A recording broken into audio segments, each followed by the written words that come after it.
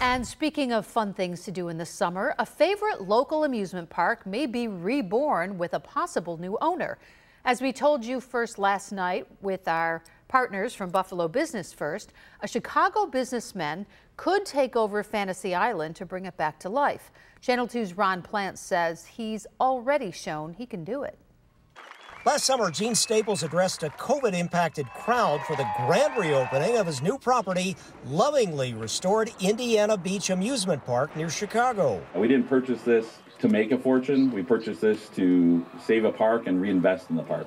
Staples could bring that same intent to Fantasy Island, which sadly and suddenly was closed last year by Apex Park Management, which also sold Indiana Beach to Staples. He's flying in. We're going to meet on Friday, and I know that I spoke with Store Capital this morning as well. They're the property owners, and they are going to offer to make the park available for us to take a walk around inside there if Mr. Staples desires. I know he toured the facility a couple weeks ago, so he's pretty cognizant of the condition. It's pretty bad, as some rides were scrapped by construction equipment tearing up the property. Still intact, the Silver Comet roller coaster, Ferris wheel, and water park. But with vandalism, Fantasy Island needs repairs and renovation. Still, Staples loves amusement parks, as he said last summer. It's something that you could share with your kids.